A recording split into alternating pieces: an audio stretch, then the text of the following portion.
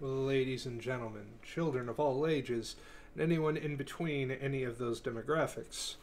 It's Dreamakuma here, and I wanted to do a pseudo review, a sort of kind of review.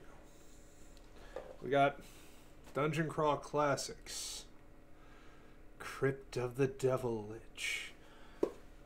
This was originally DCC number 13 for 3.0, 3.5, somewhere around there.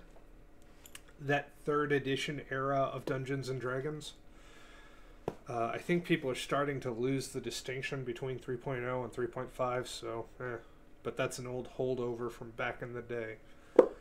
Crypt of the Devil Lich. This was one of their Kickstarters. Now, full disclaimer, DCC, Dungeon Crawl Classics, is one of my favorite games. I absolutely love the game. I own several copies of the game right up there. I have boxes full of the modules. I did the Mutant Crawl Kickstarter with a friend, and I went and bought Mutant Crawl as well.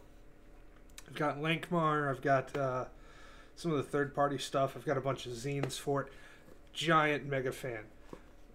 This was where I started to kind of turn off from them a little bit, was during the COVID, I'm going to call it the Kickstarter Rama, where they were just pumping out Kickstarter project after Kickstarter project after Kickstarter project, and then they announced that they were going to do some stuff on Indiegogo, and it's like, hold up. Like, just chill, okay? You're a large company. Yeah, I'm a big fan of Goodman as well, because we've got back there a bunch of the original Adventures Reincarnated.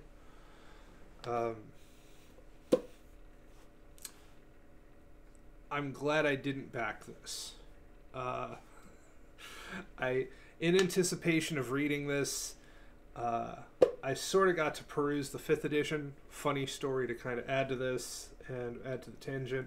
I originally bought the 5e version of this, thinking that it would be a while before I could get my hands on the DCC copy, and the next shop we went into had the DCC copy. So, I literally traded my 5e copy for a Dungeon Crawl Classics copy, because I thought this might be a little bit harder to find in the proper edition, in my opinion. A little disappointed. A little bit. It's a super lethal. For 5e, it's for 15th level. For DCC, it's set to 7th level. I feel like this really does show that it was meant as a 3rd edition Dungeons and Dragons module and didn't convert over very well. And part of it shows in the production. I went and got the PDF of the 3rd edition module and read it to kind of compare and contrast. And in some parts, the art in the 3rd edition holds up a little better than this. And, you know, that's not the case in every instance. I liked the spectral shark, but like you can tell that there's a choker in here. Like they don't call it a choker particularly, but that's a choker. That's one of the better art pieces, though. It's a super lethal thing. It's essentially their take on Tomb of Horrors. It's built as a tournament module, and if you do tournaments, probably 50 of the people on the planet that do tournament modules, you have notes for it in here. It probably would have been better just to kind of have them in the back of the book and not peppered throughout in a few spots saying, oh, for tournament play, do this. If you're running it in a campaign, do this. Kind of breaks up the wordiness. It kind of suddenly gives you something that you really shouldn't be like caring about as much. They do have like a spot for tournament play, like scoring system. Yeah, tournament scoring here in the back, but they also have it in the front, like some stuff about tournament play. And if you like D&D tournaments or RPG tournaments, good on you. I don't care. It's not something I'm going to interact with. I don't think I'm going to take this book to a convention to try to run it. Okay? Like, I know some people will, and good on them. I don't think that's going to be the majority of the people who read this book. I won't give away the synopsis too much. Some of the highlights: there's a mummy dragon. Mummy dragons are badass. I love mummy dragons. There was controversy during the Kickstarter itself where Sin Julian, the artist who did the cover art, famed fantasy illustrator, apparently may have traced over something, and a different artist had done some work prior, so they had to change the art like mid-campaign. The book quality, it's got a stitch-bound, two stitch-bound bookmarks, which are useful. The spine kind of feels a little wonky, like this feels a little cheap. Doesn't feel like the best quality. It does kind of look stitch-bound, so maybe that's good. But I feel like the paper on the edge here is just already kind of wearing thin, and I've only had this for about a week. Interior art, really good stuff. Really kind of hard to show it, but you know, it's pretty good. Time to rip the band-aid off. The maps in this are fucking atrocious. I don't have a better way to put it. Dungeon Crawl Classics has set a standard for what maps look like that I don't think many companies can even be in the same ballpark as. Like, okay, this is a $10 module, the making of the Ghost Ring, right? Let's go to the back here. Let's just find a. This is a fairly boring map, mind you. But you've got illustrations, you've got, you know, little details, artistic details. It makes the map busy. It looks good to the eye.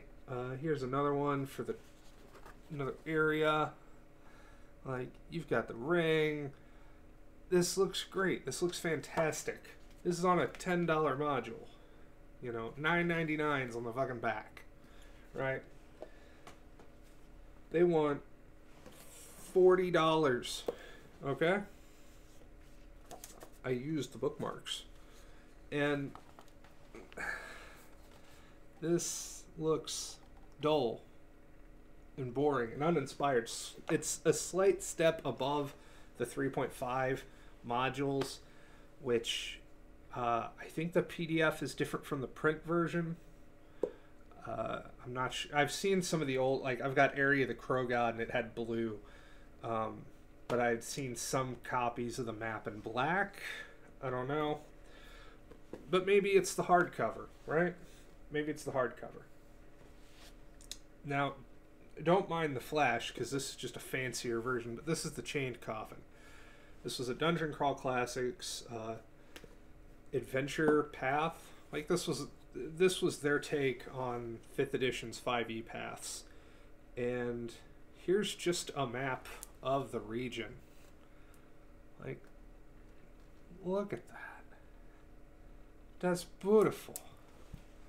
That's a hardcover book. So, oh, you know what? Maybe it's just, maybe it's just that map, right?